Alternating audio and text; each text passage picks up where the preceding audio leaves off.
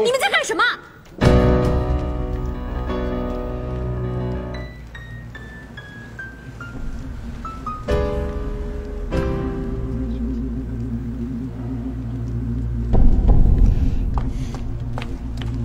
你们把这里当成什么地方？杂耍园子还是青楼茶馆呢？前面的饼铺都在等着你们的糕点上柜，你们都在这里胡闹，不想干了是不是？不想做，现在就可以滚了。明秀，大姐，对不起，是我。谁是你大姐？少跟我攀关系了。明秀，你要真的想发脾气，也要把事情搞清楚。明月，你少开口！我大小姐教训下人，没有你插嘴的份儿。这里是我们的饼铺厂房，是高家的生财种地耶，谁让你进来这里的？啊！我不是警告过你了吗？你是存了心，想偷我家的才艺是不是？啊！你偷走了什么东西？你不说话就赖得过吗？你手里拿了什么东西？铁证如山呐！你不仅想要偷走才艺，还想偷走我们家的材料，是不是？明秀，你胡说八道什么呢？杜浩然，你这个吃里扒外的东西，竟然敢勾搭这个贱丫头！这不关浩然的事，是我自己要进来的。他混账，跟着你一起做贼！你不可以冤枉我，我没有做贼。你这个贱丫头，还敢跟我顶嘴！小姐，你疯了！杜浩然，你把手放开！你怎么可以动手打人？我高明秀想打谁就打谁，你要把我怎么样？管得了我啊？你干什么？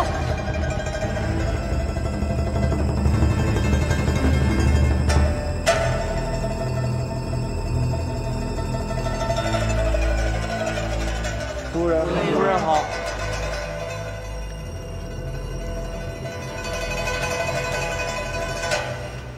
娘，你不要说话。浩然，这是怎么回事？姑妈，是明秀她性子太急了，她误会了明月，她没有听完我们解释。我们？娘，你听到了，她说的是我们，她和那个不要脸的贱丫头。好了，我在问浩然话，你到一边安静去。浩然，你刚才说你们怎么了？姑妈，我说的我们，没有别的意思。明月她只是想来厂房帮忙，我告诉她高家的饼是怎么做出来的。明秀没有听我们的解释，误会了明月。行了，我知道了。不，娘，你没有听懂啊！我不懂，就你懂。你的礼数呢？人家来了半天了，你看到他了吗？你向他问好了吗？啊，大嫂好。好什么好？我还不是你大嫂，不许乱叫。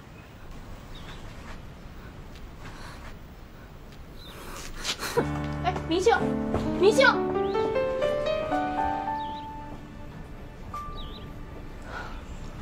这就走了，这么就算了。娘，你看什么呢？嘘，小声点。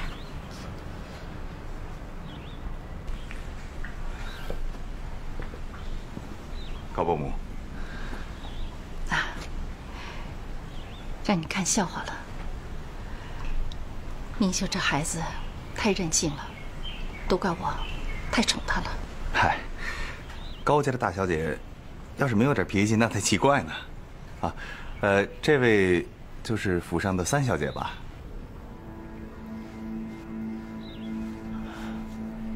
啊。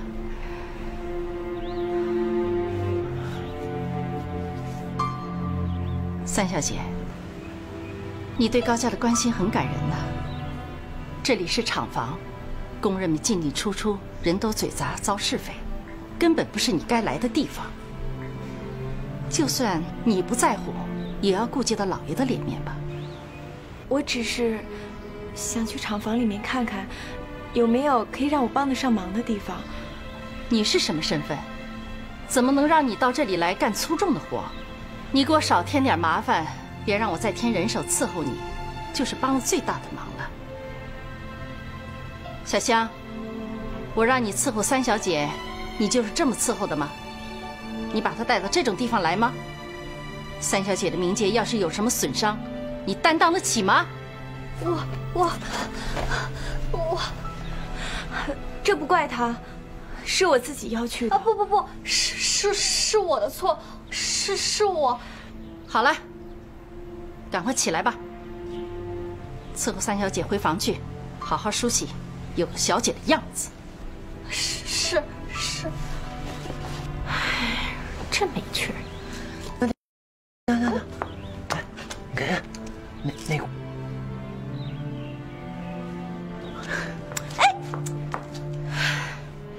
这个混账东西！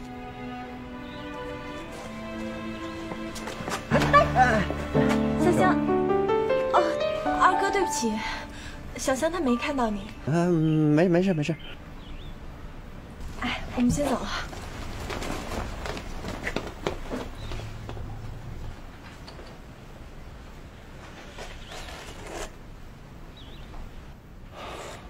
姑妈，要是您没有别的吩咐，我也先回去了。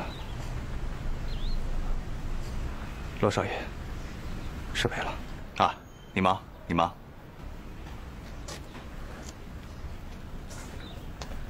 哎，林姐啊，你搁这儿站着干嘛呀？你不要去看厂房吗？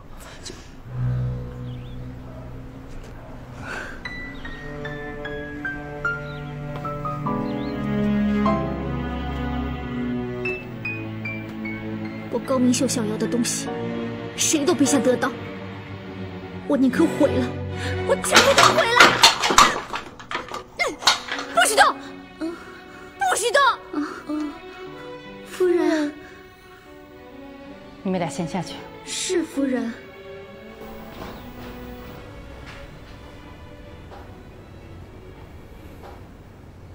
你今天丢的人还嫌不够吗？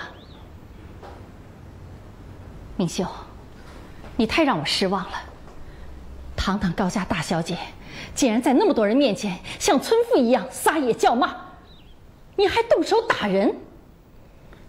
更让人难堪的是，这一切都让人杰看见了，你让罗家怎么看你？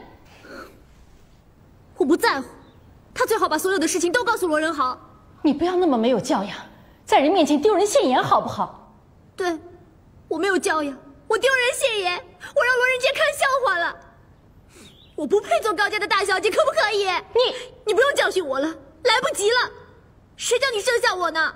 你够了！不够，我这口气永远都出不够的。是你先动手打人，你还有什么委屈的？我打个丫头有什么不对？人杰看到了，你明知道罗家的人来了，你还当着这么多人面前教训我，不给我颜面，而且浩然和那个贱丫头也给我难看。你还指望罗家人怎么看我呢？我不嫁了，我不要让罗家人看笑话，我现在就告诉罗仁杰。明秀，明秀，和罗家的婚事是铁板钉钉的事儿，不允许更改。为什么不能更改呢？你不让我跟浩然在一起，难道你就同意明月跟浩然在一起吗？你难道不知道他在打什么主意吗？他就是要让浩然成为爹的女婿，然后再让爹把整个高家都给他。等爹走了之后，这整个高家都会是那个贱丫头的了，你懂吗？你想过吗？你就只会约束我，就只会管我，连我喜欢谁你都要做主。我喜欢浩然有什么不对的？有什么不好的？至少不会把好处摆给别人。娘，你为什么不能替我想想呢？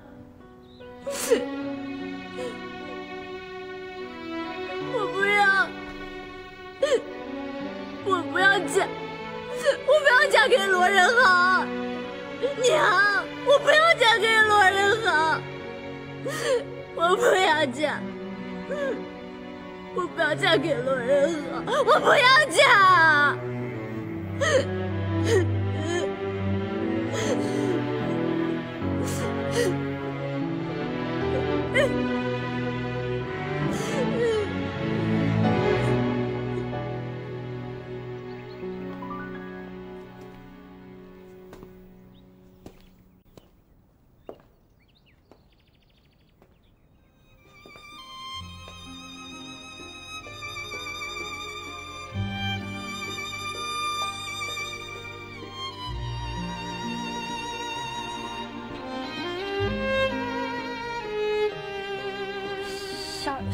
小姐，以后别着急，你慢慢说，只要慢慢说就可以说清楚，别人不会笑你的。以后不要替我挨骂，我是丫头，打骂都没关系。小香，你照顾我，我就应该保护你。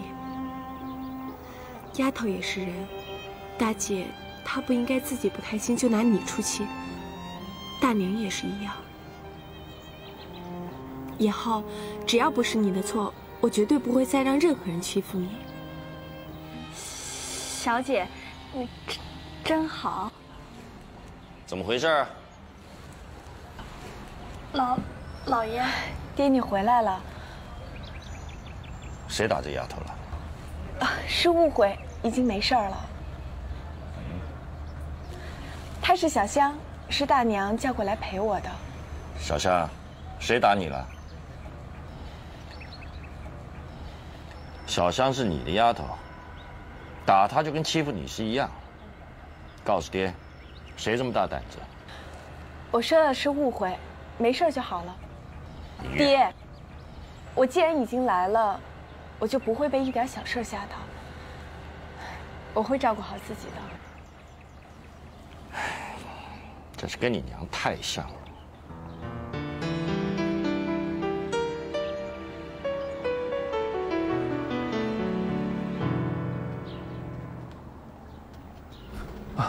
夫人。哎，阿贵，哎，你们回来了？还是路上还顺利吧？还算顺利。哎，这是什么？啊，这是老爷送给三小姐的，一点小玩意儿。老爷人呢？水月斋。这一路上，老爷身体还好吗？挺好的，挺好的。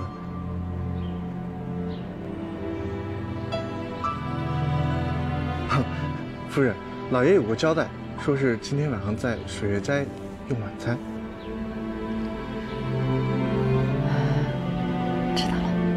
是。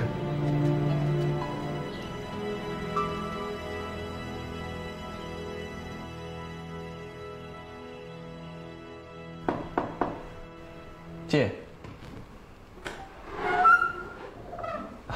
姑妈，你没到食堂去吃饭，是不是还在为白天的事情不开心呢？怎么会呢？我刚才一边做一边吃，所以没有感觉饿。姑妈，您坐。哎，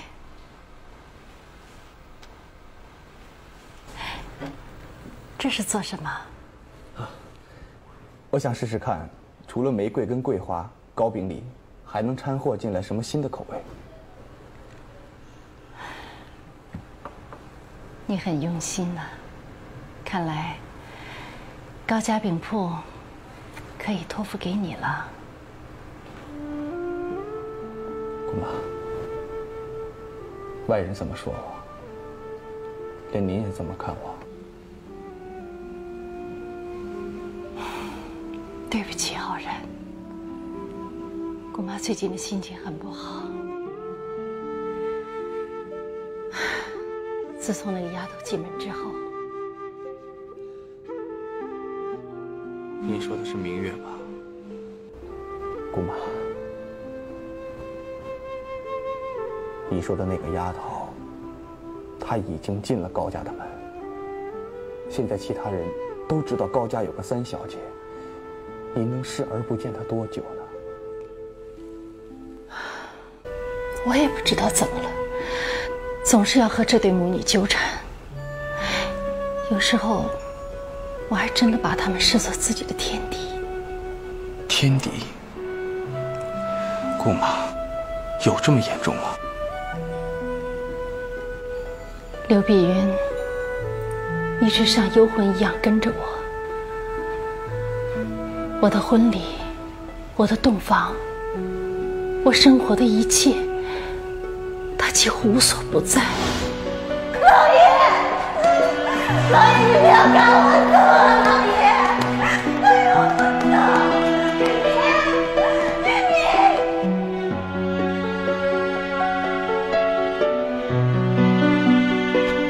把他给我拉出去！你少爷，少爷，放开我！少爷，少爷，你不能去！少爷，玉明说他走了，死了。是的，他是走了，是死了，可他还是缠着玉明，缠着高家。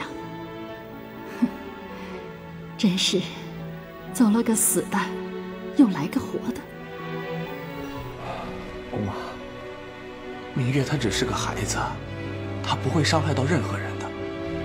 他来到高家就是伤害，他是个祸害，他只能给高家带来灾难。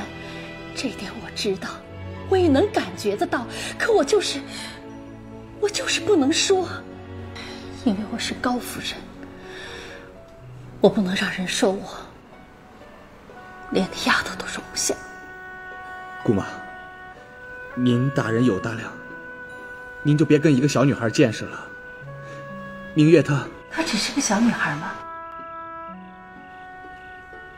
你只把她当作小女孩。浩然，在你眼里，她一定是个漂亮的姑娘，是吗？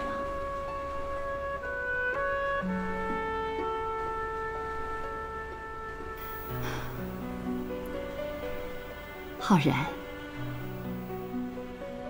姑妈一直拿你当自己亲生儿子一样看，你的将来，姑妈会有所考虑的，不会让你受委屈的。你真的不要胡思乱想，走歪路啊！浩然，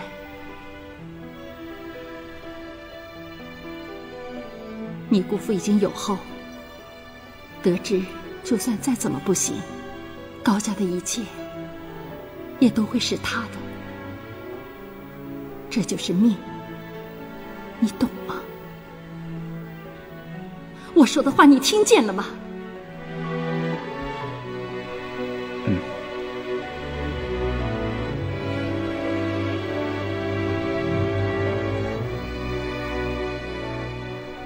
姑妈的话，你就好好想想吧。